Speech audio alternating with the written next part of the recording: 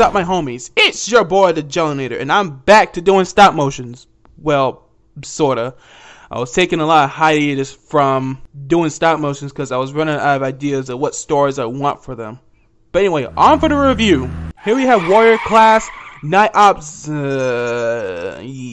I'm not gonna be excited for this thing. This is Warrior Class Night Ops Bumblebee from the show Robots in Disguise.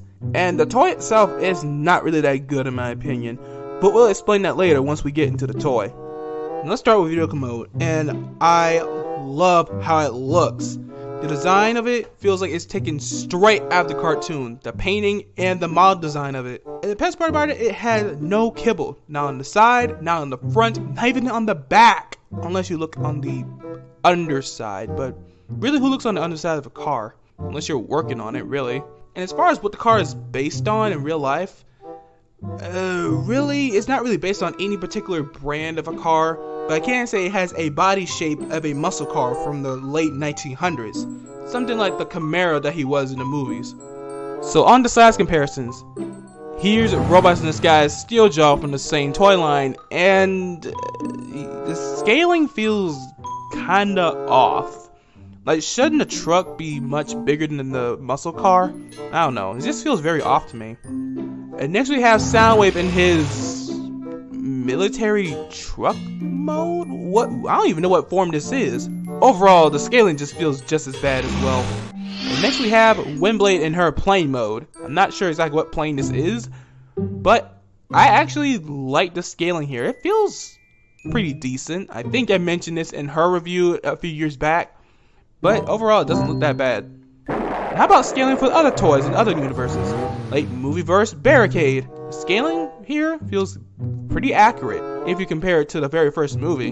And here's Jazz in his vehicle mode, and the scaling here feels just as good. Pretty decent, not too bad. And then we have RC in her vehicle mode, and well, her car mode isn't really based on anything either, so I can't really say the size comparison here. But it does feel kind of off as well. So now we get to transformation, and this is where it leads to some problems with the robot mode. Start by lowering the rear end of the car and lift the roof to the front hood of the car. On the underside, flip the doors on the rear end to the car, and then split the arms. And then flip up the feet. Spin his torso around, and then lift the roof to reveal his head, and then split his legs. And here we have Bumblebee in his robot mode. Very short and simple transformation. Now personally, I don't like the robot mode here. Though it does look nice, the fact that it came straight from the cartoon. But just playing with the thing just feels kind of off to me. I used to like it in the past, but now it just doesn't age well. As far as design goes, let's start with the legs.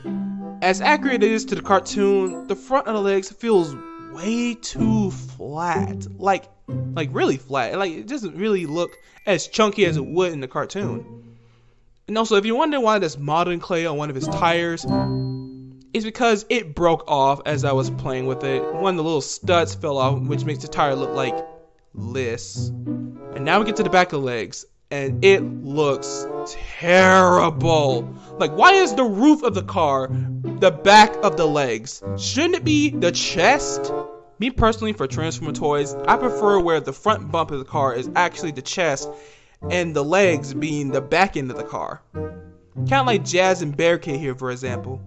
In robot mode, you can tell that the front end of the car is actually their chest, and the rear end being the bottom, and the roof being the back side, obviously. In vehicle mode, you can kind of see where I'm talking about. The front end being the chest, and the back end being the legs. But Bumblebee here is more like Wheeljack and Cliffjumper here, whereas the front end of the car being the feet, and the back end of the car is being used as some sort of backpack.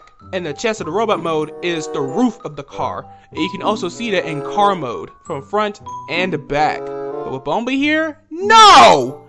They have the roof of the car being the back of his legs instead of the chest. It doesn't even look right at all. Also, you might have noticed that Bumblebee's hand is also broken. It got like this as I was messing with the toy as well, when I was playing with it and using it during stop motion. Meaning that he can hold his one single accessory, the Decepticon Hunter Sword. And I don't get why it's translucent blue. It should have been plastic with paint all over it. But it looks cool, but at the same time, it just feels like a holographic sword. And speaking of his chest, it's just as accurate as the cartoon. I still wish the roof was part of it though. And you might notice something different about his Autobot symbol there. His Autobot symbol is used as a scan feature for the mobile game that you can put on your phone or tablet. And once you play the game, you switch to the scan mode, turn on the camera, and then you have to scan the symbol of your Decepticon or Autobot toy. And once you scan it, the toy gets transferred into the game and you play as that toy. Some of the toys, however, can just give you items. I don't know why some of them aren't really part of the game. And another thing, this app is removed from all stores for Apple and Android, unless you were to download a APK file onto your phone or tablet and then play it that way, which I honestly don't recommend because you might end up getting either malware or a virus to your phone or tablet. So be careful. In his head, also based off the cartoon, which also features light piping. And speaking of the head, we get to articulation. His head is on a ball joint with limited left and right articulation. His shoulders are on a ball joint which kind of acts as a butterfly joint for 360 rotation. His biceps are on a hinge for outward movement. His elbow is on a hinge for a 90-degree movement, and it also rotates. A waist swivel here. His thighs has backward, forward, and outward movement, and a limited knee bend due to the roof on the back of his leg. Fun! And also his toe has upward movement only due to transformation.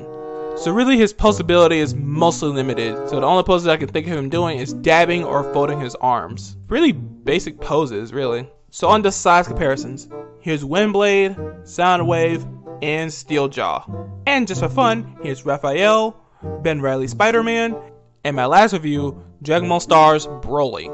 So that's it for Warrior Class Night Ops Bumblebee. He's really not that good of a figure, and I don't recommend buying him. Not this particular one anyway. I get they're making this toy straight from the cartoon, which in my opinion wasn't that good to begin with. But the end result was kind of embarrassing and really sad. And I really plan on replacing this particular Bumblebee with another one, because a few years back I used to have a Dark of the Moon Bumblebee, and I wanted to replace him because some of his joints kept falling off and were very loose. And I used this Bumblebee as a replacement, and after a while I just ended up hating this particular toy, so I gotta replace it with another Bumblebee. How fun. But anyways, thank you guys so much for liking. Zap that like button and subscribe.